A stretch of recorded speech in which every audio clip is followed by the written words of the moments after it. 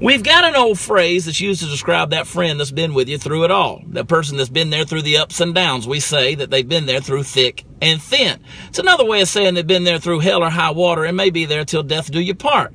If you find somebody like this, hold on to them because they're few and far between. But down here in the South, being with somebody through thick and thin can get you into a lot of interesting situations. For instance, when you have to back your brand new four-wheel drive truck down into the mud pit and pull him out because he buried his up to the windows, that's pretty thick. If he calls you needing to borrow the jack because he just broke the rear axle on his mobile home, that's pretty thin.